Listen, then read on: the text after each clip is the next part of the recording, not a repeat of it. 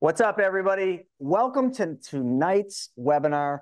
And here's the thing. Tonight, you're going to learn something so important, but actually something that a lot of people would say is boring, but boring is good.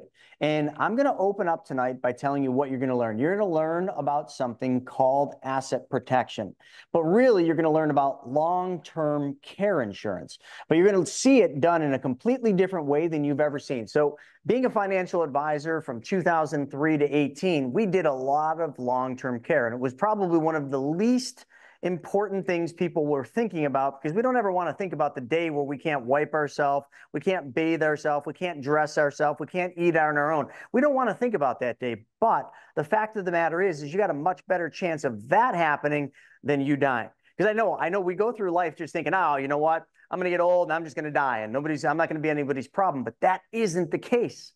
And with the whole population aging, baby boomers kind of getting to that point where they're starting to, like, some of them are starting to have these issues, the silent generation absolutely having these issues, I want to start with a story. And the story comes to my own personal experience. Now, I was a young boy when this happened, but I remember it like it was yesterday. It was my grandmother, my mom's grandma, okay? So mom's dad's mom. Anyway, I don't know why I had to explain that. So grandma was awesome. I'd always go over there for cookies and milk, and it was such a great childhood experience, but grandma got older. And I remember there was a time grandma fell down the stairs. She broke her hip, and she went to the hospital, got her hip fixed, went through all the rehab, but she could never get back up and down the stairs. So we had to make a decision as a family to put her in a home. Now, that isn't such a bad thing. She had to go to a facility. I don't want to say a home, but she had to go to a facility. But in the beginning, she had assets. She had, I can't remember, a little over $100,000 in cash. So she was able to buy herself into whatever facility. So she interviewed a bunch of places, found one she loved. It was an assisted living facility where she had friends, and she built a bunch of relationships. And I remember going to visit her there. She was so happy.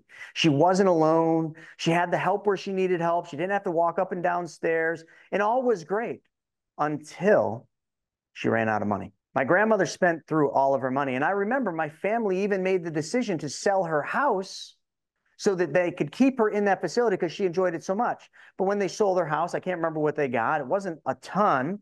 That went really quick. And I remember the point where my mom told me that grandma had to move. And she moved into this other facility, but you see, she was no longer paying. The government, the state was paying. Medicaid was paying for her to stay at this place. So she wasn't in a nice assisted living facility with all of her friends. She was in a place that all I can describe, and I only went there twice, and this is sad, so please don't take this the wrong way, folks. But when I walked in the facility, it just reeked of urine. And I remember the second time I went to see grandma there, she literally was complaining that she was laying in her own pee and had been for several hours. This is the reality, folks. You see, grandma ran out of money to be able to pay for the facility she wanted to be in. And my grandma ended up dying in that facility.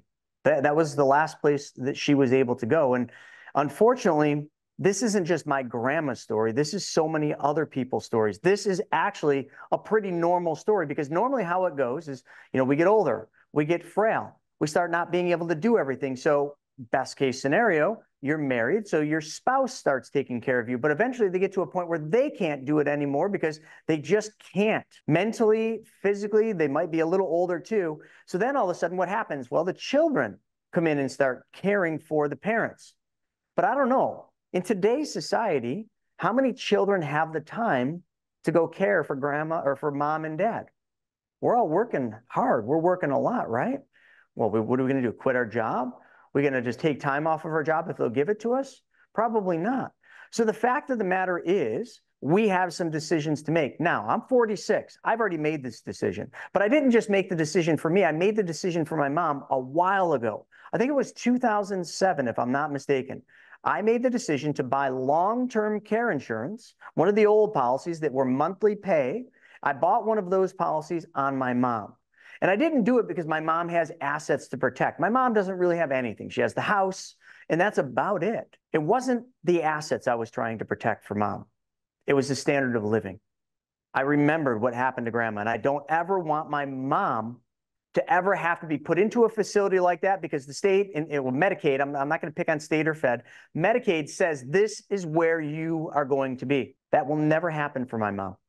Her long-term care policy is expensive. I pay it every single month for her. And the best part about it is there's a tax advantage for doing that. But not only do I pay for my mom's long-term care, I am happy to write that check. Because when that day comes where mom needs a little extra help, I can pick and choose anywhere I want. Because her budget at that time, because it was indexed for inflation for all these years, will be pretty big. She'll pretty much be able to pick and choose where she wants to go, how she wants to be cared for. But you know what my mom's going to decide? And folks, I want you to listen to this closely. My mom's going to decide she wants to stay in her home, and she wants a nurse to come to the house and care for her there. And the best part about it is she can do that because she has control. She writes the rules. She doesn't need the government or the state to make the rules for her. She writes the rules because of planning. Because we made a decision many years ago to make sure that my mom would be in control of that decision. I'm making that decision to make sure I will be in control of that situation someday when somebody else has got to wipe my butt. I mean, let's be real about it. That's what it's going to be. I'm going to have the decision to have anyone I want wipe my butt. But with that funny little tidbit, I'm going to turn this over to the expert, Michelle, to explain how this works, because it's a very different game in the long-term care world today than it was back when I bought my mom's and back when my grandma went through hers. And the controls and the ways you can have control without having to have this big monthly premium check you got to write, the rules have changed there as well. So Michelle, welcome. Yeah, thanks, Chris. First of all, mic drop, we can stop. I think you just covered it so well, so eloquently. What I have heard for the past 26 years in being in the long-term care industry. And what I've done is I've taught financial professionals throughout the country how to do this properly, how to set things up, what options people have available to them, because the good news is the younger and healthier you are, the more options you have. Once we get older and we become more frail, then our options are limited. And you mentioned it, it would be state aid once we get to a certain point and we burn through assets. So thank you so much for allowing me to join on this. I hope that I'm going to change the way that people think about this and view this. I'll have some funny, I've had a couple of shots of espresso, so y'all need to hang with me because it's going to get a little entertaining. Just laugh at my corny jokes, pretend like they're funny, Chris, just to keep me kind of going. So let me go ahead and share my screen. Give me just a moment. All right. So I like to call this defend against the financial storms, because we have seen this so many times that people do everything that they were taught and told to do. They listen to their financial pro and their financial pro says, do this and do that. And they do all the right things. And then something blows a hole right in the side of any good solid plan. And they're left to kind of figure it out on their own. So let's first, I want to go over the agenda and what I'm going to cover with. And Chris, you're going to have to jump in there from time to time because I get really excited about this. You said long-term care was boring. I don't find it boring. I find it well, that's good. So good. So we're going to talk about what are the things that could break. What if expenses suddenly skyrocketed? What would cause that to happen? And then most importantly, and man, it blessed me when you said this. What about your parent? Have you parent-proofed your plan? So not only were you able to do that for your mom, but you did it for yourself too. You're now protecting your lifestyle, your spouse's lifestyle, your child's lifestyle, because you're now able to hire the pros to do that. Still make sure mom's taken care of, but you're still able to do what you need to do as far as your marriage, your business, being a parent yourself. So what we're going to do is I have to first cover what is long-term care, because there's a lot of folks out there that have misconceptions about what long-term care is. And most people automatically think nursing home because that's been our experience. You mentioned it yourself. Both of my grandparents were in a nursing facility and I smelled the same thing, Chris. I don't want to be there and I don't want to put my parents there. We're going to go over some facts and figures. I want to make sure everybody understands what they're going to be looking at, now and into the future. We're going to talk about the impact on families, but we're also going to talk about the impact on finances. So this is a double-edged sword. There's this emotional side to this with our families, but man, there's a logic side, and it comes down to money and how we're going to pay for this. And then I'm going to show you some examples of what some options are that are available to you in the marketplace. So first of all, what is long-term care? Oftentimes you might hear of it as custodial care, long-term care, or extended health care. It's all the same thing. We just have different names for it. But it's not necessarily a nursing home. It could be cared for at home, which we really saw that skyrocket in COVID. Most people didn't want to put their parents in a facility or their loved ones in a facility and then have, you know, regulated hours or have to wave to them, you know, through the glass. They wanted them to be at home as much as possible. Facility care, of course, informal care, meaning family members might take care of them, neighbors might take care of them, and then many different other things. Adult daycare, I think I mentioned that as well. And what we're talking about here is things that we're going to need help with on a daily basis, just our activities of daily life, things that we would do, getting in and out of bed, taking a shower, using the restroom, eating, all those types of things. Now, here's what I want to show you. This usually shocks folks. So this is what the costs are currently, the national average. Some areas are less, some areas are more. Again, I'm just going to show the national average so that people can get a good feel of what it is. And usually the coasts are going to be more expensive. So the East Coast and the West Coast, us here in the middle, I'm in Indiana, we're about the national average. So least expensive to the most expensive. So first thing is adult daycare. So this is going to run you about $25,000 a year. If you are taking care of your parent, you need to drop them off because they're not able to stay by themselves during the day while you're working. It's going to cost you about 25 grand a year. Next would be assisted living facility. My good friend down in Texas says you can swing a dead cat and hit an assisted living facility because they're popping up on every corner. And the reason is the baby boomer generation. We'll talk about that in just a moment. So that's about $64,000 a year. Next would be a home health care aide. So if I'm going to hire someone to come in my home and help me, you know, just throughout the day, that's going to be about $75,000. Now notice I put an asterisk here. And the reason is this is for 40 hours per week. So once we see people start needing care for more than 40 hours a week, that's when we start to see people transition into a nursing facility because it's actually a cost savings, believe it or not. If you would like to share a room with a complete stranger about the size of my office here, that's going to cost you about $104,000 per year. And if you're privileged enough and you've done the proper planning and you can afford to pay for a private room, it's going to cost you about $116,000 a year. And like I said, on the coast, I've seen it as high as $200,000 a year. And it's rising. So I know this is probably a shock to a lot of people thinking, holy cow, how on earth am I going to pay for this? But there's more coming. So this is just for 1 year of needing care. The average length of care is not 1 year. The average length of care for all you males out there is about 2.2 years. This is the average. For females, the average is about 3.7 years. And the average length of care right now for Alzheimer's is 8 years. How do we get an average? Averages really don't tell the whole story, the whole truth.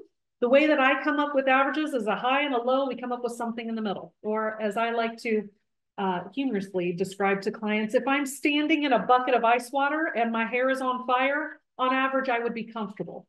Of course, I'm not comfortable. My hair's on fire. So what we're talking about when we show these averages, we're really talking about what's going to be comfortable. We're not talking about worst case scenario. And it's really the worst case scenario that tends to wipe people out. If we just told clients that, hey, you need to save for 1 or 2 years of this, oftentimes people could do that. They would put that money aside. But we'll talk about here in just a moment. We don't know how long it's going to be. We'll dive into that in a moment. Now, this is a really interesting survey that was done. So there's a company down here. There's a public website, AALTCI. If you want to dive into more of this detail, if you need like literature to fall asleep at night, this is an excellent place. I'm kidding, of course, because I'm talking about long-term care. But if you want to know a little bit more, this is an excellent place to go. But they had conducted a study of the 7 largest long-term care insurance companies, and they simply asked them, what is your longest claim for your male client? And what is your longest claim for your female client? And here's what they came back with. Company number 1, 14 years, 16 years for the female, 19 years for the man, 15 years for the female, on down the line. Check this out, $2 million, $2.6 million is what they had spent. Now, what was eye-opening to me, and it really was, especially I've spent the majority of my career in this industry, we really got 3 things from the survey. Number 1, what we can assume because of the length of care that these people most likely had some kind of a cognitive issue. Something like a dementia or an Alzheimer's, those tend to last very long because It's our brains that are not allowing us to do the things we need to do, but maybe our bodies are still strong and healthy, so they haven't given out on us yet. So that's number one. We can assume that these folks most likely had some kind of a Parkinson's, dementia, Alzheimer's. Number two, what we can also assume is that these companies had sold them some type of an unlimited benefit. Oftentimes in the industry, you might see anywhere from 3 to 6 years in coverage that a lot of companies are offering. These companies most likely offered an unlimited benefit, meaning however long you need care, this money is just going to keep on kicking out and keep on paying. The third thing that was really eye-opening to me, and Chris, I hope this kind of shocks you too, is that when it came to the length of care, it didn't matter what the gender was. I just showed you a moment ago, 2.2 years for females, 3.7, excuse me, for males, 3.7 for females. But check this out. 5 of the 7, the man met or exceeded what the female needed. And that one shocked us. Because that's totally against what we've been taught. We always thought men, we don't live as long. Well, and again, when it comes to a cognitive, now we've taken the body part out of it, right? Because the body is what makes men, pass away sooner than the females. But when it's a cognitive issue, we've found that it's the same. It really doesn't matter what your gender is. So we need to, because I did the same thing, Chris. I would talk to a single male and I'd go, you're good with, maybe 5 or 6 years of coverage. You should have an adequate amount of coverage there. But this proved us wrong. And so I take that back. All right, let's move forward. Now, there are some trends that we are watching very closely. We're paying very close attention to this. And I would assume that many of you that are listening to this call have probably witnessed some of these things yourself. So let me share these trends with you, because these trends will and should have a huge impact on the cost of care. So number one is just the pure number of people that will be needing care pretty much all at the same time. Right now, we call that group the baby boomer generation. 10,000 people every day this year are turning 78. Now, there's 20 years of those folks following right behind them. Here's the deal. The majority of these baby boomers, they're not yet needing care. This is going to happen in the next 5 to 7 years, that we see a big wave of this, which again is why we're building so many facilities, because we've got to have, a place for people to go for care. So right now, it's just the pure number of people. We know what supply and demand works. If there's a high demand and there's not enough supply, that will, of course, jack up those costs. So the silver tsunami is coming, and we all have to be prepared for that. Number 2 is medical technology. Medical technology has done great things for our bodies. They haven't fixed our minds. So we've seen an increase in Alzheimer's and Parkinson's and dementia, and those types of illnesses, as I just showed you, require a much longer period of time. So what I tell people, because I hear this a lot, Michelle, I'm healthy. I don't need this. I tell them, you're the problem. Stop exercising, eat bacon, start smoking cigarettes. Like, I'm kidding, of course. I'm in moderation. I do like bacon. Drink like a fish. But we have created a new issue. There's a saying out there, the solution to one problem is the creation of a new problem. And we've seen that through medical technology, through better knowledge about our health. Now we're living longer and we have to prepare for it. Number 3 is the family dynamics. Kids aren't necessarily sticking around to take care of mom and dad. They move away. Maybe they went to college and stayed. Maybe they got married and moved away. We've seen a big outsourcing for mom and dad's care. And a lot of it's just because families don't live in the same community anymore. And then point 4, believe it or not, is our government. That is a trend. Now, regardless of how we may feel politically, I'm sure we all have our opinions there, especially here lately. The thing about government is it always changes. So what they have available today may or may not be available 10, 15, 20 years down the line. We just don't know what it's going to look like, but I promise you it will change, and it's continued to do that.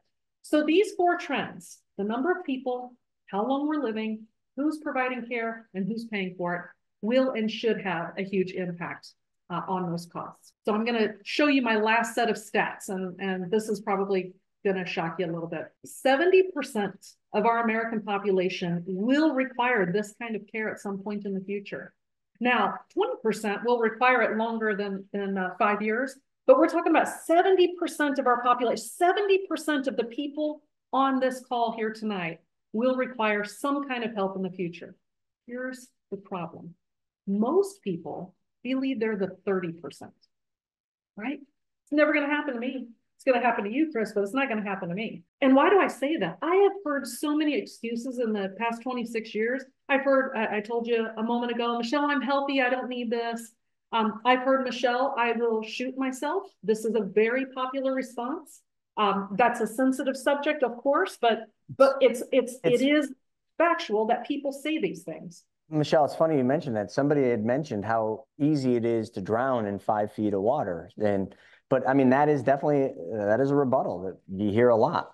Absolutely, Chris. And, you know, it's interesting because when we talk about like planning for income throughout your retirement years, clients will go, well, yeah, plan for, 90. And I go, okay, well, you need long-term care. Oh, no, I'll die in my 50s. It's amazing how they will immediately change what they think about because they want to deflect. This is not something what they want to talk about.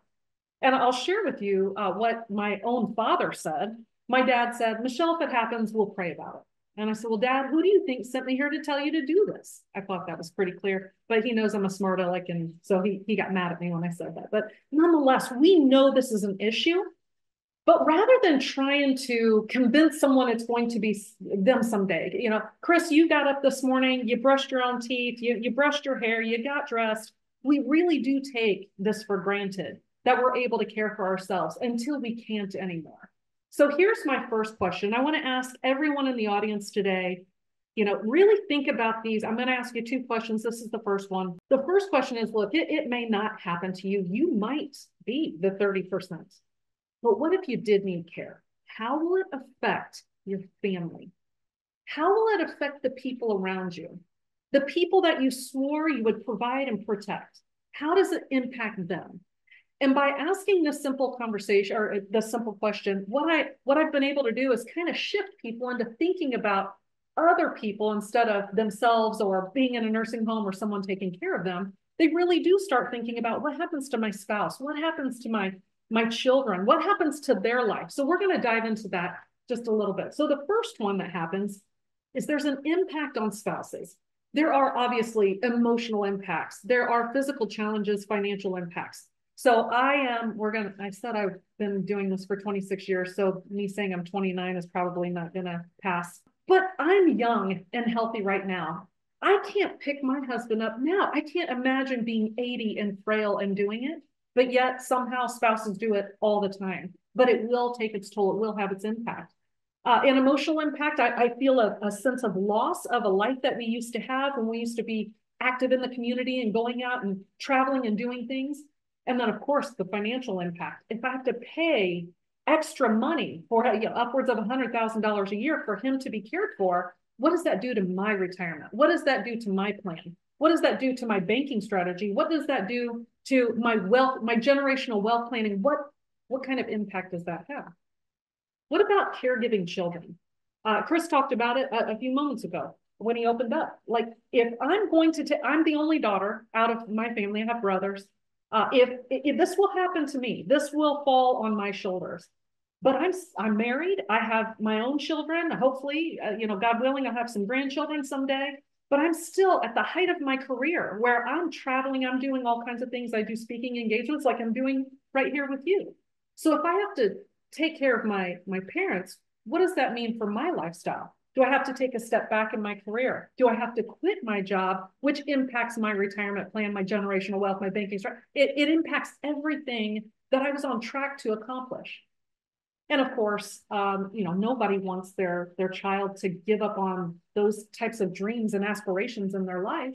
I know it would crush my dad if he knew that he was the reason I didn't get to fulfill my dreams and my purpose here on this earth. What about adult siblings? Chris, do you have brothers or sisters? Yeah, I have one half sister. Do you agree on everything? No. I don't. This gets worse. So I don't agree with I would not leave my brothers with my cat, let alone my parents. So this is where we start to see tension and resentment pop up in families. Because maybe Chris, maybe your sister's spending all the time taking care of your mom, your dad, and she goes, hey, I need you to get your hiney over here. Help me with mom. And you go, hey, I got this webinar. I got to be on. I can't be there. Well, now she's getting mad at you because you're not there and she wants you there. So we start to see this. Some families can work it out, but oftentimes we see this start to rip families apart. There's a saying in the industry, Someone dying brings families together, but someone needing care can rip them apart. And I'm sure, hey, if you're out there and you have witnessed this in your own family, put something in the chat and let us know, because we see this across the board. And then, of course, what if you're single? What if you've moved away? What if you retired down in Florida, but all your family's up in Michigan? What are you going to do then? We need to make sure that someone is close by to advocate for you. We need to make sure that there's plans in place. So again, the first question is, how will it impact your family? And here's the second question. And if you did need care, how will you pay for it? It's a pretty straightforward question. And I showed you a few moments ago, it's not free and it's not cheap. It's pretty salty. So when I ask people how will they pay for it, I typically get three answers. The first one is taxpayer assistance. Hey, Michelle, I paid into the government, they'll pay for me. And there are some differences between Medicare and Medicaid, and I want to touch on those briefly. It's a lot, but I'm going to try to touch on those briefly. Medicare is health insurance. So oftentimes people will confuse it because Medicare will pay for a small portion of nursing home, but it's following a hospital stay meant to be rehabilitative. I just had a hip replacement. I had my knee replaced. I have to rehabilitate before I move back out in the community. What we're talking about would be Medicaid. And what do you have to get? What do you have to be to get on Medicaid? You've got to be broke. You've got to be impoverished. That's the intent of it. And I love America. I am a proud American, family full of veterans. I was born on a military base. I am so thankful that we live in a country that we take care of people that can't take care of themselves. That being said, there's a lot of people that end up on that program that ought not be. And it's because nobody told them that they had options when they were younger and healthier. And this is a crisis mode. And so they're spending down because there is no other option. So I don't know about you. I didn't work as hard as I have my entire life to end up trying to rely on taxpayer assistance. I want to take care of myself and I want options. I want choice. Chris, what do you think about that? Have you seen people needing that? Well, I think a lot of people don't really understand how the government or the state's going to pay for their care. So a lot of people, I think, I know my mother did, that Medicare is going to just pay for their care. Can you just quickly just mention how long Medicare is going to pay for your care before you got to go to Medicaid and spend all your assets down to, I don't mean to say this the wrong way, but a poverty level? Yeah. So the first 20 days is paid for by Medicare. And then from 20 to 100 is partially paid. It's very small that they pay. And then you're on your own. But remember, it's following a hospital stay because it's designed to be a different type of care, not custodial care. It's a skilled care. I need skilled care because of the rehabilitation. And like I said, most people don't want this as an option. They just don't know that they have other options available to them. Yeah, I remember when I was getting my CLTC way back when, that was one of the biggest struggles I had, is the difference between Medicare and Medicaid. And I really didn't understand until I went through that. And then I fully understood it. And then I really got familiar with how Medicaid works. And you don't get Medicaid until you literally spend everything you've pretty much made. And when it's a husband-wife situation, like, that's a really sad scenario, what they do there. Yeah, it really is. Now, if you are the surviving spouse, maybe not as bad, but gosh, if you're still, they call them the community spouse. I still live within the community and my spouse needs the help.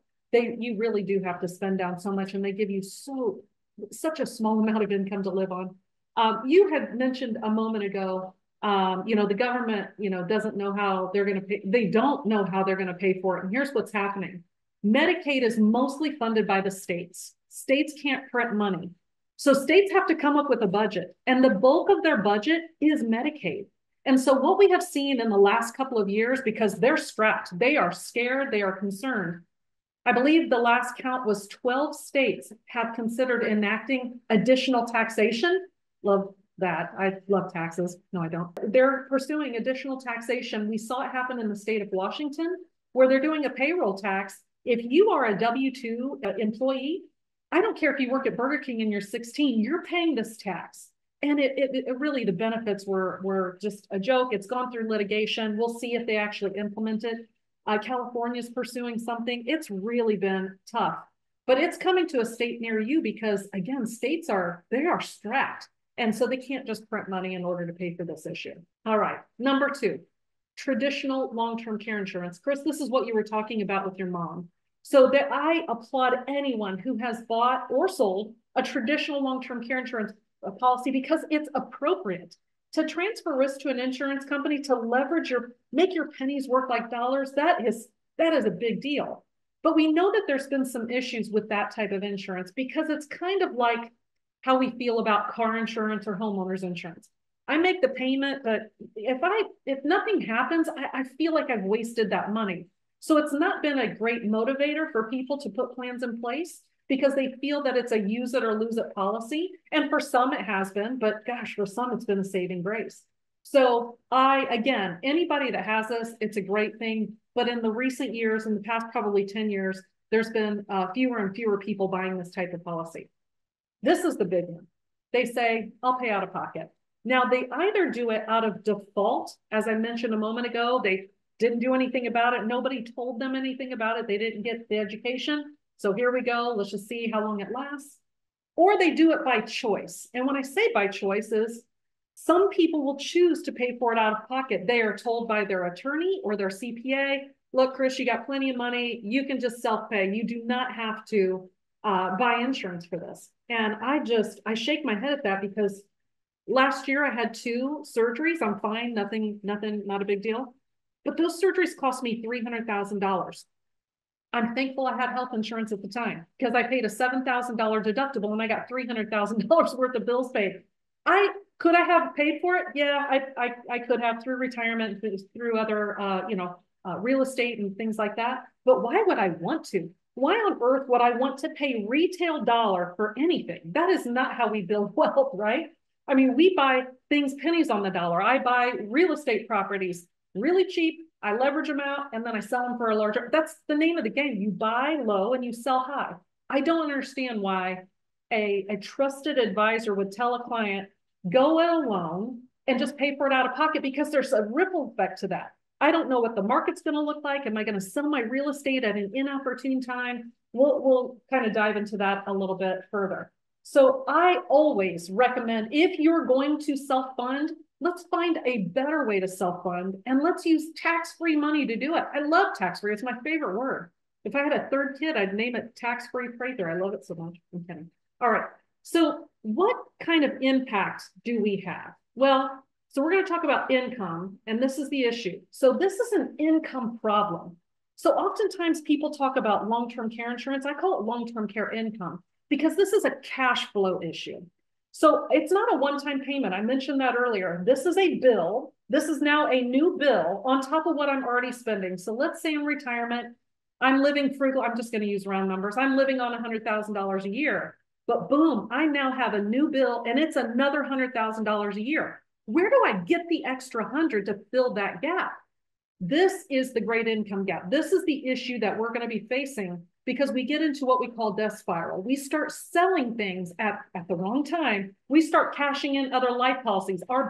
We have banking strategies set in place for a reason, and this is not one of them. We want to leave that intact. We want our life insurance intact. Whatever our retirement plan is, our real estate, that is put in place for a reason. We need cash flow to kick in and start paying those bills. And I prefer it to be tax-free. So if we have assets, I mentioned a moment ago, what happens there? Well, it leaves my spouse with a retirement lifestyle less than desirable. That's not what we had planned. Maybe I leave my children without an inheritance. There's a higher withdrawal rate. The government sees it. If you've got qualified money out there and you start pulling money out of those retirement accounts, the government sees that as more taxation. So they're going to throw you in a higher tax bracket. And oh, by the way, if you're in your Medicare years, they're going to increase your Medicare premiums too. So there's just this ripple effect of not having proper plans and preferably income tax free. So I call what I'm about to show you invisible income. I call it invisible income because the government doesn't see it as income. Income from insurance sources, in this case, is not going to be taxable. So long-term care, it's an income problem, not an asset problem. How much income are my assets able to generate at the exact moment? I got to turn that thing on and start shooting it out. So Chris, have you heard it like this before as an income or a cash flow problem? Paying a monthly bill? Yeah, I mean, the one I did for my mom, that one I just pay monthly. But I will tell you, one thing you didn't mention is, a lot of those old long-term care plans, the way they were sold, the insurance companies kind of calculated the premium. So I've had 2 rate increases on mine, which definitely creates a little bit of an income problem. I mean, luckily I have the means to pay for it, but a lot of people, you know, they get to a point with, especially with like some of the old, I don't remember if it was John Hancock or that, but they increased the rates so much that a lot of people just lapse the policies. Yeah. Sorry if I'm missing the mark of the income problem, but that was something that also I was honing in on when you were talking about it. No, that's good, Chris. And you're right. So there was a perfect storm when that happened.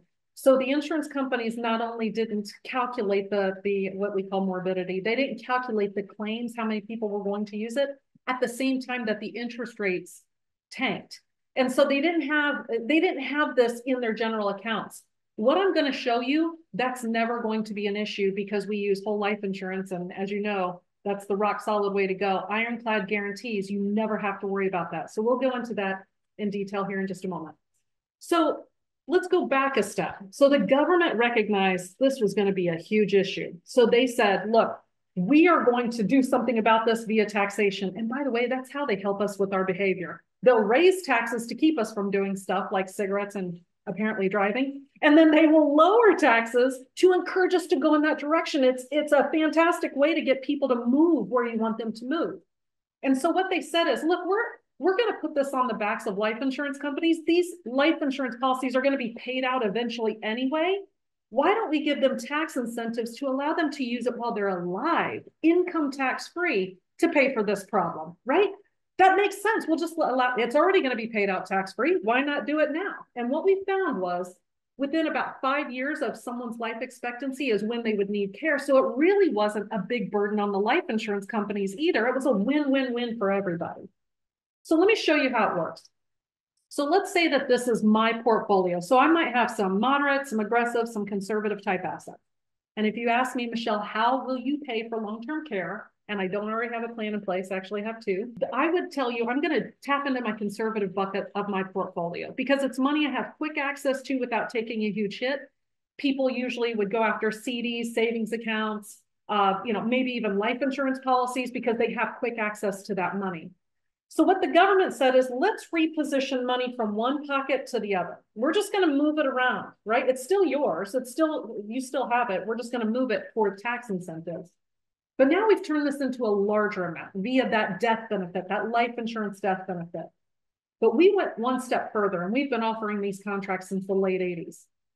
We offer lifetime coverage, not just for one person, but if you happen to be a couple, for 2 people. This was extremely important because we understood the longevity that we were starting to face. And we didn't want anybody to question how long they were going to have this paid for. If I'm using care for 2 or 3 years in a nursing home, I don't want to have to be moved out. Chris, you mentioned it with your grandma. I don't want to have to be moved out and go somewhere else because I ran out of money. That is not going to be an issue here. So what we've really done here is we're carving out a piece of the pot to protect all of it. It's portfolio insurance. It's my plan insurance. It's my strategy. It's my retirement lifestyle. It's everything insurance, because this is by far the most expensive thing that most people will face in their later years. Oh, and by the way, I keep talking about this like it's later on down the line. It's not. Oftentimes what we see is, especially when I say younger people needing care, those in their 30s, 40s, 50s, is because of cancer or an accident or stroke. Oftentimes when I say cancer, that kind of gives people the shivers, but we think of it something we get and then die from, but we forget the battle in between. People need help in between, and they can absolutely use these for those. So this isn't just for older folks needing this. This can happen at any time. There's a Stoic quote. It says, if it can happen today. So it can happen at any time. Now, I will tell you, nobody has ever asked me, Michelle, how does this work when I die? I think even most people out there understand how life insurance works. When I die, my family's going to get this larger amount, hopefully larger, and they get it tax-free. But they do always ask me, how does it work if I actually have to use it while I'm alive to pay for my care? So let me show you this next slide. If I've had your attention at any point, this is the part I want you to get, because you're about to see how powerful this can be. So I'm going to use a timeline. We all know how timelines work. You start from the left, and we're going to move out to the right over a period of time. So to the left, this is going to be our life insurance policy. And I'm just going to make up a number. Let's say it's $250,000. Okay, it's more than what I had. 250,000, I could burn through that pretty quickly. So it's going to pay out on a monthly basis. Guess why? Because your long-term care bills come in monthly. So these are going to pay out monthly. That's just how this works. So here would be day one. I'm now needing care. My family's going to call up company and say, hey, Michelle's needing help. We got to get this ball rolling. We're going to start shooting out this monthly income to pay these bills. But it can run out. As I mentioned, 250 is more than what I had, but it's still a finite bucket of money. So there's the option I mentioned it a moment ago where we can add on to make sure that I'm covered forever. And by the way, my policies have my spouse on it. I'm married, so it does have my spouse on it. So the base policy, let me back up. This base policy is ironclad guaranteed. It's whole life insurance. It has cash value and it's guaranteed to increase. Now, you're not going to get rich in this. This is not designed to make you rich. It's designed to keep you from becoming poor. And I'll show you some numbers here in just a moment to kind of solidify that. So, hey, Michelle, I got to stop real quick on one thing. You just hit something so vital. This isn't something that's going to make you rich, but a lot of people don't understand the difference between rich and wealthy. Wealthy folks have figured out how not to give the money back. You just hit that quintessential meaning of wealth, because I don't know many wealthy people that don't have some form of long-term care, because they might have all the money in the world to pay for their care. But why would they when they can make the insurance company pay for a fraction of the cost and they don't have to give their wealth away? There's a huge difference between rich and wealthy, and you just nailed it. Thank you, Chris.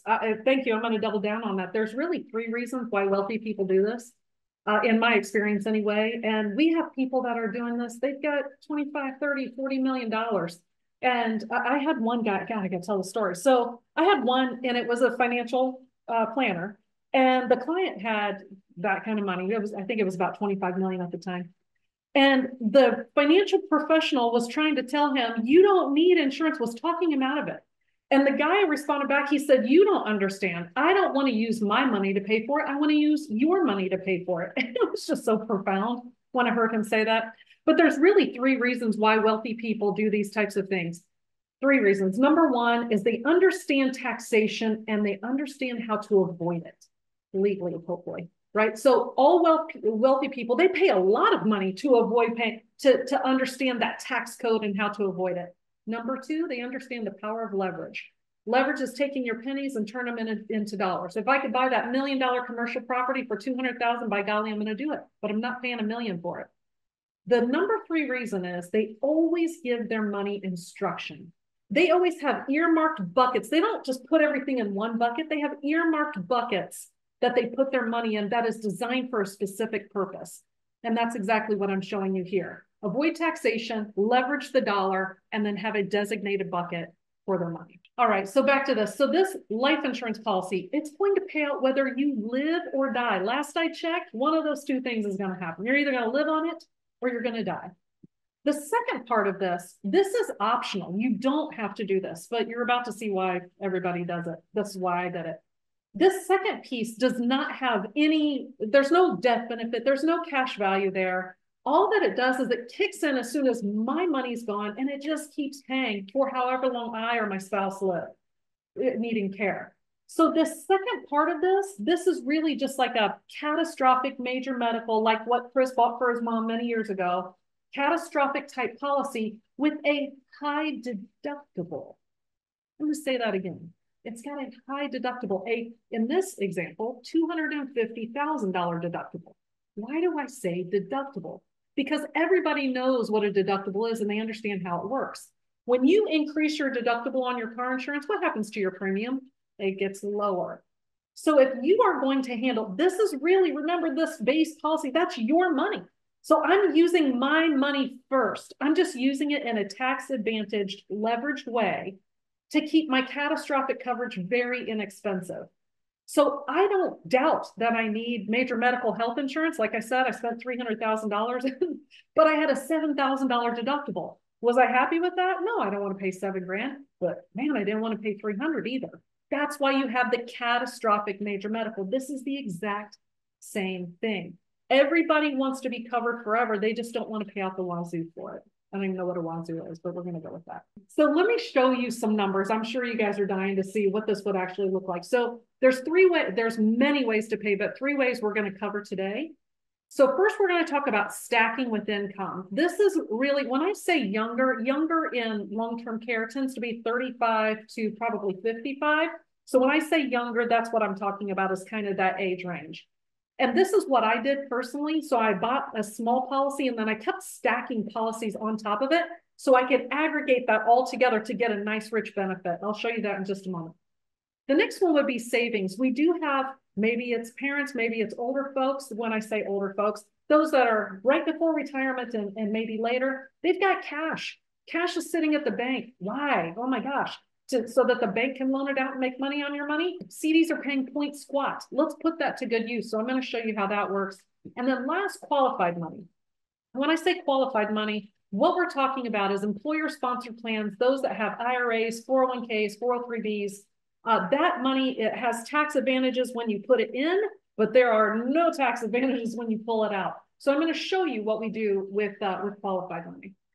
All right, so the first one, so the stacking strategy that I'm going to cover is, most people don't buy all of the life insurance that they'll ever need in their entire life the first time they hear about it. When I'm 35, I don't buy everything. I don't know what I'm going to need in the future, but there also might be other reasons why I can't get it. Maybe I'm working on it, but I've got other obligations. I got to pay those down, and then I kind of build on top of that. So here's what we can do with the same concept with long-term care. So let's say that I'm age 40, and by the way, there's no rhyme or reason to this. These are two folks that are 40. Oh, I meant to tell you. So I said 70% earlier, but if you're a couple, if you one of two people, the chances that one of the two will need care is 91%. If it's a 91% chance that it's going to rain, I'm taking my umbrella, I'm covering. So I just want you to know that if you're a couple, it's even worse because one of the two of you will most likely need care. So I'm going to assume this 40-year-old couple. So what they can do is the first thing that they do is just buy a minimal policy. They just get started. $50,000 as a death benefit, the annual premium $1,351. So we're talking a little over $100 a month. And this is how I started, a little over $100 a month. And it will provide $24,000 a year for me tax-free and $24,000 a year for my husband tax-free. And I wish I could buy a rental property for $1,300 a year and get cash flow of $24,000 a year. I'll buy a lot of those. That's a pretty good, I hate to use return because it's not an investment, but I have access to cash flow if something happens. Will $24,000 pay for my nursing home? No, absolutely not. But man, it buys me time. It relieves a lot of pressure. So maybe 5 years later, my first kid graduates from college. Well, I can do another one. I got the freed up cash flow. I can buy another one. I'm going to stack that on top of it. I do it again when the second kid graduates from college because I got more cash flow. And then maybe I buy the last one at age 55. There's no rhyme or reason. To 4, you could do 7, you could do 2. It doesn't matter, and it doesn't matter the age range. But all of this together, what it got me was $200,000 in death benefit, annual premium of $7,300 that I've kind of stacked over a period of time, but it's creating $96,000 a year forever income tax free. Again, I like rental real estate. If I could buy properties that gave me $96,000 a year for myself and my spouse with cash flow, and then I have a guaranteed sale of $200,000 when I die, I mean, I would do that all day. I absolutely would do that all day. I So love let me that. stop right there. What do you think about that? Michelle, I've never seen anybody do it that way. I've never seen anybody teach a stacking strategy. I mean, people ladder CDs. I mean, with the IBC stuff that we do, the infinite banking concept, we're opening multiple branch offices, multiple policies. I have never seen that in all the years that I've been doing this. So that is awesome. Yeah, thank you. Well, I kind of developed this because I was wanting to buy it for myself, and I bought my first policy when I was 38. And I just thought about it. Why would I try to buy everything that I will need in the future? And oftentimes, maybe it's unaffordable at that moment because I have other obligations, paying down debt, whatever it may be, funding college, all that kind of stuff. So this just allowed me to do things over a period of time. And also, back in the day, long-term care was really only talked about to those that were, 55, 60 years old and older. But we've seen a change because we're seeing this impact younger and younger folks. So thanks, Chris. All right, so now I'm going to move to savings. And I know this might shock you, but there are people that have hundreds of thousands of dollars just sitting in bank accounts, and they just have it there for their safety or their emergency fund. So I'm going to show you this, the power of this and what can be done. So this would be for a couple of 60-year-olds. So maybe it's your parents, maybe it's people on this call, maybe it's your loved ones. So this is someone that has $150,000 in the bank and you ask them, gosh, what are you going to use that for? Well, if something bad happens, they're not talking about their refrigerator breaking. They're talking about medical, especially the older we get, that's what we're really looking at. So in this case, what they did is they repositioned this and moved it again from one pocket to the other. And what we're going to do is we're going to create a $165,000 death benefit. That's not why we're doing this. That's just an added benefit. What we're doing is we're going to create almost $80,000 a year on that 150 guaranteed income tax free forever. That would be the equivalent to earning 53% year over year guaranteed. So if I took 150 at 53% every year, that would create 79,000. You'd have to double that to make sure that both people were getting that paid out. That is the power of LTC income insurance. That is what we're talking about. It's leveraging money. It's making your pennies work like dollars. And by the way, let me do some quick math here. So oftentimes we hear, 5% would be a good rate. 5% would be a good rate. So I'm going to take 79,000. I'm going to divide that by 5%. That means I would have to have $1.58 million setting aside, earning 5% every single year to generate what I'm able to do for 150. Would you rather set aside 150 or would you rather set aside 1.58? Math is irrefutable. This is as good as it gets. Everything's guaranteed, and it's been happening since the late 80s. What do you think about that, Chris? Yeah, I love that. And this is probably one of my my favorite things, with how you guys present this and how you guys use this is with using existing savings or existing assets to kind of go in and create these vehicles. Because back in the day with the long-term care stuff, the only way we could do that is take money from a savings or money from a qualified plan, move it into an immediate annuity, and then have that fund the long-term care. This is so much more efficient. So much more efficient. You're absolutely correct. And covering two people, I don't know if it's going to be my husband. He doesn't know if it's me. I'm pretty sure he thinks it's me, but I think it'll be him first, but we'll see. We'll see how that goes. Now, lastly, I want to talk about IRAs, and I'm just going to show some numbers here. And I'm going to keep it simple here. Again, when we talk about qualified assets, what we're talking about is IRAs, 401ks, 403bs. So we're talking about pre-tax dollars. The government is not generous with this money. They might not know where they spend their money, but they know if you spend money out of qualified accounts, they're going to tax it. So here's what I would say. If you have any of these, if you have excess qualified dollars, you've inherited wealth from a loved one, we have a lot of people that are starting to inherit because the baby boomers saved and they have IRAs and they're starting to inherit these IRAs and they don't really know what they can do with it. But the government does require them to pay taxes on that. You can't just take that money over and not pay taxes. You got to pay it over a 10-year period now. You do have a desire to pass assets to future generations. You're considering a Roth conversion, and you're concerned about future needs or extended health care. So this is how it would work. This is probably my favorite option out there. So if I have $150,000 sitting in my portfolio, it's IRA, 401k, 403b, whatever it may be, I can reposition it. Move it from one pocket to the other. Nothing's taxable. I'm just going to move it from one product to another. But what I've done by moving this is I'm adding a premium bonus, another $37,500 on top of that, just for moving it. And now what I've done is I've turned that into $187,500. Now 187.5. Remember, we still have to pay taxes on this, but we're not going to pay taxes on the whole amount right away. We're going to spread that tax hit out over a 10-year period. So we're going to take 10 equal distributions out. So we're going to spread out that tax hit so it doesn't throw us in a higher tax bracket. We can do some tax planning with that. It's kind of like a Roth conversion for those of you that are familiar with that. We're just kind of moving this over to something that is tax-free and definitely tax-free for care. So in this example, I'm going to show you those same two 60-year-olds with this qualified money of $187,500. So we're going to move this money over. By doing this, what we've done is we have created $72,000 a year each. Oh, by the way, let's say this was his qualified money. We can add the spouse to his qualified account. Now they both have access. That's a big deal. And now we've created $72,000 a year each, income tax free for both for the rest of their lives. They don't have to worry about this. That would be the equivalent to earning 48% on that $187,500 year over year guaranteed. or actually it's on the 150. I didn't even factor in the bonus. 48% is on the 150. This is a powerful option because there's a lot of people out there that have qualified money and they don't really know what to do with it, or they're inheriting it. So keep this in the back of your mind as well. All right, so we're going to start wrapping up. You are only one choice away from changing your life and those that are around you.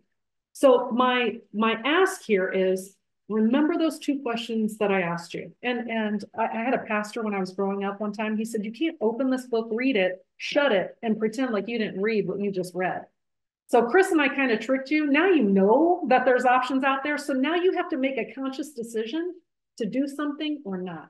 So I don't know, Chris, if you have any questions or if you want to discuss this a little bit more or just give general thoughts.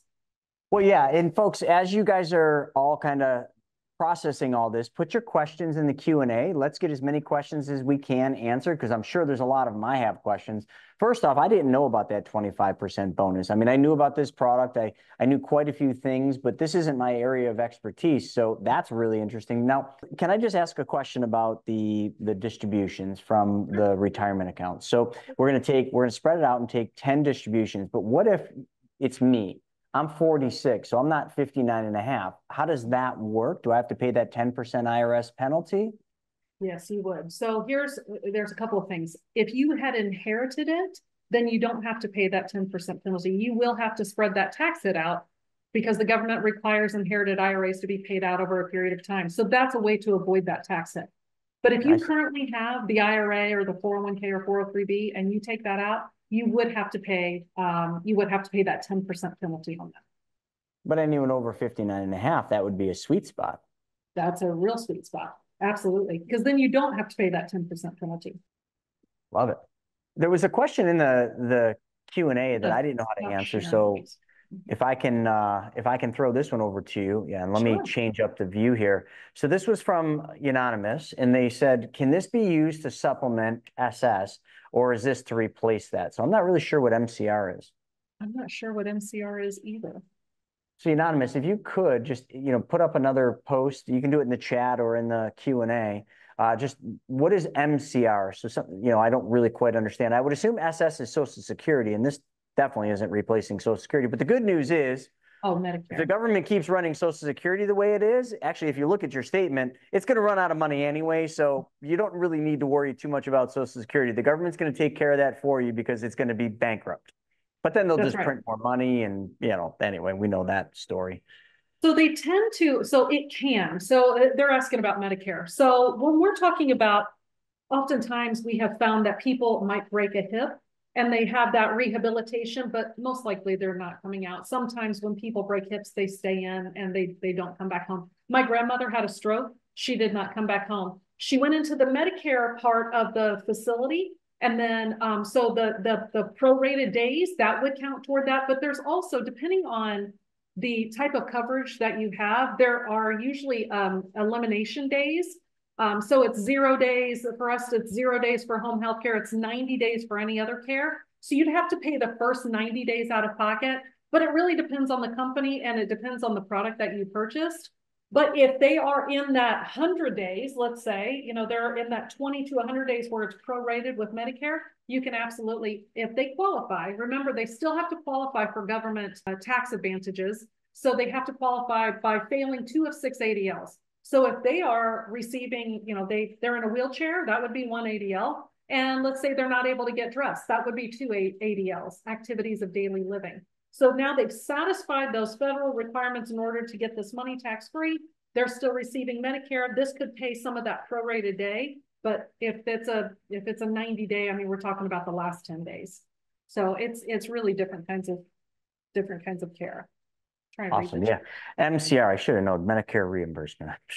I got IBC on the brain, and that's about the only 3 letters I know anymore. So Marcy said, why is there a 25% increase if you take monies out of a qualified account? So it's with this particular product. So what happens is when you move that over, you're just moving like to like. So you'd move 100,000 over to 100,000, we'd say.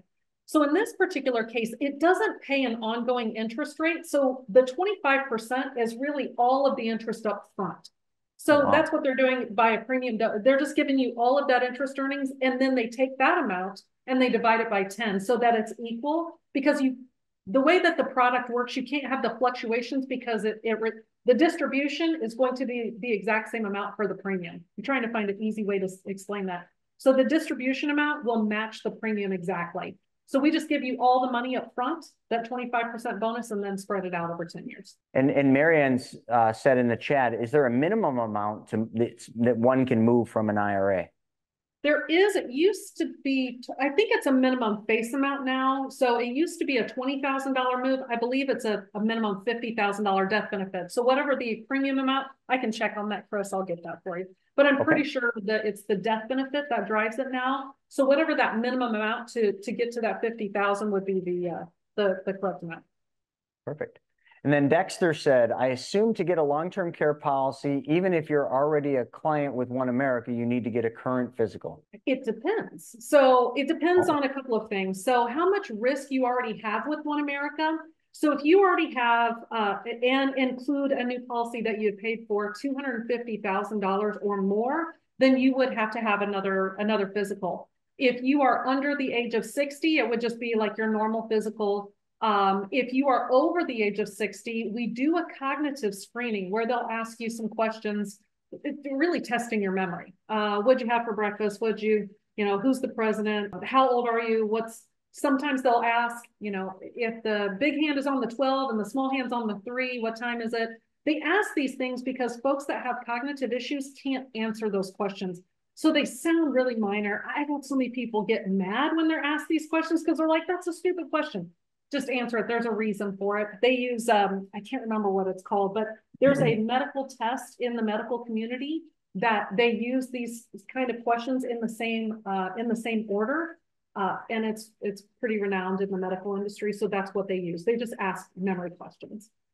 Hey, Dex, when you are on the call, if you need a little help, just dial me up and then I'll hear their questions and I'll just feed you the answers in case you don't know what the 3 and the 12 is. I got you, buddy. I always tell people, I'm like, look, don't joke with these people. They're not funny. Underwriters aren't funny. Like, don't say I left my keys in the refrigerator. Like, don't say that. They are not funny. We sat with an underwriter at one of the awards dinners, and yeah, I was trying to be funny. It took better part of an hour just to get a laugh out of the underwriter. I'm like, man, you guys are really pent up. Anyway, Christine, what's up, Christine? She said, can the move from a traditional to a Roth be more than 10 years? Do you say not paying tax on moving it? How? So I don't know if you can read that one, okay. Michelle. So, I mean, a Roth conversion, there's many different, you don't have to do it over 10 years. So that could be done over 2 years. You can just cash that because really what you're doing is you're cashing it in, you're paying the taxes and you're moving it over to a Roth. And of course there's Roth rules that we won't cover today. Ages, income, things like that. Roth rollovers, you have more freedom that you can do than if you bought one outright. So what was the second part of that question? Forgive me. It said, do you say not paying tax on moving it? How? I see. So it's just called a rollover or a direct transfer. So what you're doing when you move it from one institution or one company to another company where they're taking control over that money, you haven't cashed that in. So that's a trustee to trustee transfer. That would be tax.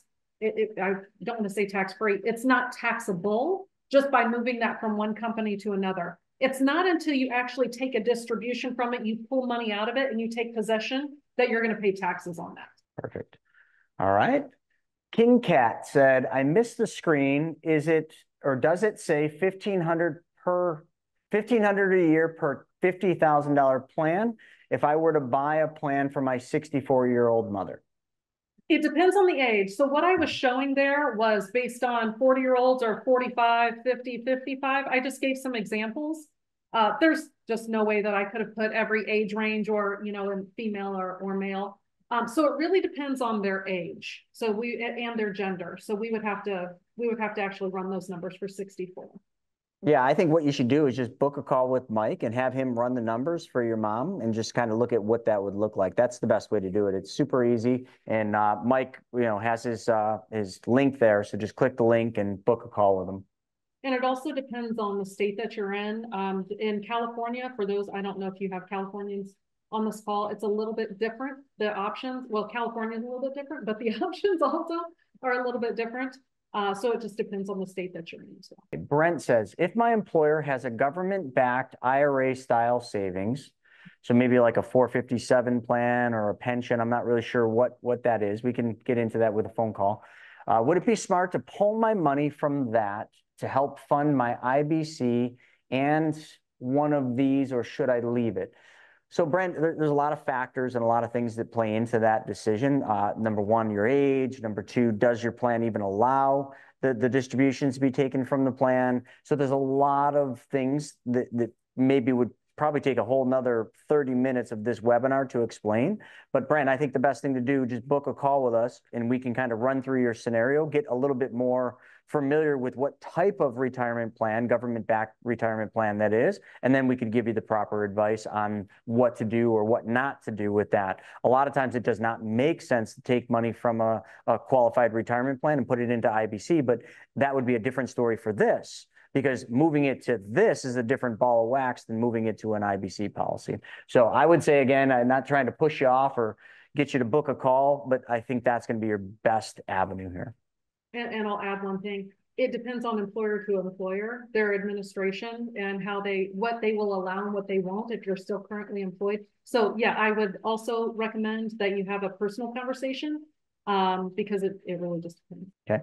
And then Sam said, how do I learn more about what you have described? Oh, Mike. I would just be booking a call with Mike. That's right. Mike, you want to put your, I think Brandon's putting it up. So Sam, we'll put it up in the chat real quick. Just copy and paste the link and then click it, and then it'll have all the times available, and just book a call with Mike and you kind of go over your particular situation. You know, and I know Michelle did some really, really good case studies and some good examples, but your scenario might be very different and unique to you. So we want to look at your individual needs, goals, and situation, and that would be the best way to do it. So just book that call. Oh, Brent, sorry. I should have read this one before I read the last one. Roth style savings. So, all right. So now that's different, Brent. I'm sorry. Forget everything I just said in the prior one about the government styled retirement. Now, if you've got yourself a Roth and you've had that Roth for 5 years, now we're talking about something totally different, because a Roth, after 5 years, you could take the money out tax-free. So that's a totally different ball of wax for IBC, and definitely very, very much so would work well with what Michelle just presented with Asset Care. So I'm still going to tell you to book a call so that we can kind of go over specifics about it.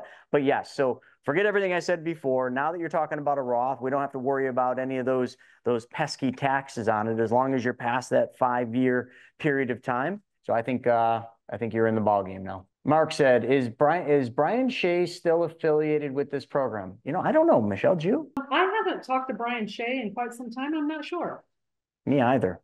I'm not sure either, Mark. But Michelle is, so there you go. And so is Mike. But Mark, I think, like I had mentioned earlier in one of them, I think booking a call with Mike to review what you already set up with Brian would be a great idea. I just haven't heard from Brian in a long time. All right, Mark, what's happening? Just to clarify, the scenario we were discussing is only for moving money from a qualified retirement account. What's an alternative scenario for those of us with none? Yeah, actually, Michelle, you did such a good job explaining the retirement stuff, but like people can just fund it on a monthly basis or an annual basis, right? Yeah, that's what I do. So I fund mine annually, and there's extra tax incentives I didn't get into, such as using an HSA, which is what I do for my rider. You can't get extra tax incentives on the life insurance because we still want it to have the tax advantages when it gets paid out. But I use my HSA, also depending on ages. If you have an LLC, there's some tax deductibility there. But there's a lot of people that choose to just pay this out of pocket over a period of time and leave the IRA part out. So that's right. And correct me if I'm wrong, Michelle, they're very underutilized from a tax planning standpoint, but I know my CPA is always on me about opening up an HSA. So this would qualify, right? So you could use funds in an HSA to fund your long-term care premium? You can. There's going to be age-related caps. So now I am at the age where I don't have a cap. So I'm there. I'll be 48 this year. So I use my my rider for my husband and I just use my HSA and I write a check out of my HSA to pay for it. But yeah, in the earlier days, it was just a large portion of it, and then I would still have to pay out of pocket. But they publish those. You can just look it up on a website. I could probably pull it up. what they are, because they change every year, they increase a little bit every year. But it's just the age. It's the age related for long-term care. What's tax deductible is the same for HSAs. Wow, that's phenomenal too. That's another strategy I haven't really heard mentioned often, but the HSA, the health savings account, gives you tax deductibility up to the certain limit. And because this is a qualified, expense you can use your HSA money for, now you can start playing some serious tax planning. Consult with your CPA on that. We can't give you tax advice. All right, Mark said, this is a good one. Can you do a 1035 exchange toward one of these long-term care policies? Absolutely. However, there's always a however. It's got to be like to like. So if it's a single person, so if you bought the policy on yourself, we cannot do a 1035 exchange to a joint policy covering you and a spouse. So it'd have to be you to you, or if it was a joint policy back in the day, as you know, Chris, a lot of people bought second to die life insurance policies for estate planning purposes. If you had one of those, then we could do a 1035 exchange into this. Yeah, I hate to say it, but I think those second to die policies are going to become really popular here soon with the sunset of these tax laws. But let's hope I'm wrong. Let's hope I'm wrong. I don't know. We'll see. I hear you. All right. Rick said, is there a replay of this that I can share with my wife? Smart man, right, Rick? Smart man.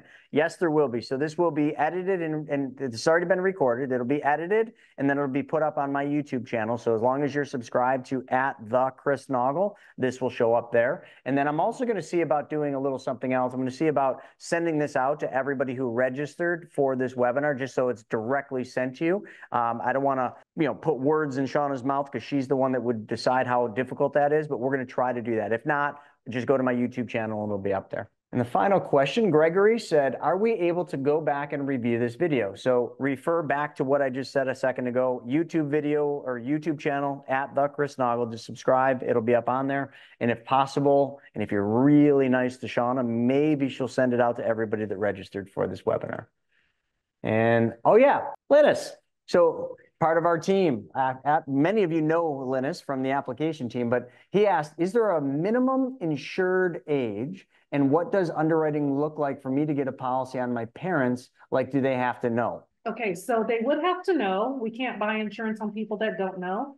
It would be difficult to buy life insurance on a parent just for the sake of doing it. My husband and I did it because he has a special needs sister, so we paid for it, but underwriting wanted to know why. What's the financial risk if your mom died? So it was kind of difficult. When it comes to long-term care, they understand what the risk is to folks, so it's a non-issue. You can absolutely buy long-term care insurance for your parents. The lowest age that we can go is 35. We can go up to age 80 with life insurance. If it's an annuity, which is a whole nother story, we can go up to the age of 87. There's tax advantages there as well. I'm always learning, Linus. I went online to One America's site and there was a sample PowerPoint presentation that said issue age 20 to 80. So I gave him bad information. I'm glad you clarified that. And then Rich said, what about the bonus when we registered? So Rich, what was refresh my memory in the chat. If there was a bonus you got for registering for this, we'll definitely make sure you get that delivered. And forgive me for not knowing. We do so many of these. I don't know what they were giving you, but we love to give stuff away for free. So we'll make sure you get that. So Rich, in the Q&A, just send me your email and then I'll make sure to get that over to Shauna. And whatever it is the bonus was, you'll get that as well. Said it, your process. Well, whatever it is, listen, happy to give it to you. Dex said, how many people have already ordered the red, white? Oh, yeah. Sorry, Michelle, totally off topic, but Dex is one of the rare ones that actually went online. We put a limited edition USA shirt that we just made. It is a red, white, and blue BYOB shirt. And we did that, to basically give thanks to all of our veterans, all of our military, our first responders, and everybody that makes America great and protects the freedom that we have today. So thank you to all of you. And for that, we made a special red, white, and blue shirt. And Dex wants an extra large blue long sleeve shirt one. All right. Rich, I'm going to copy that email and I will make sure I get you whatever that was. Perfect. And with that Chris, being... I did just receive an answer that with the qualified money, it's a $50,000 life insurance death benefit amount. So whatever the amount is to fund that, that would be the minimum. Awesome. All right, folks. So that about wraps up tonight's webinar. Michelle, thank you so much. That was phenomenal. I mean, honestly, like I was sitting there learning things that I should have known, but hey, listen, just the way you presented it just made it so easy to understand. And hopefully all of you learned something. Hopefully all of you that are interested in learning more about your individual situation, whether it's you, a spouse, or your parents, like I did for my mom, then make sure you book a call with Mike. We'll put his link up one more time. Just click the button, pick a time, and that's all there is to it. Like I said, we're recording this and we're going to be editing and putting this up on YouTube, and we'll do our best to get this emailed out to each one of you. But thank you all so much for your time tonight. It was an honor and a privilege to be able to serve each and every single one of you. Thanks and have a good night.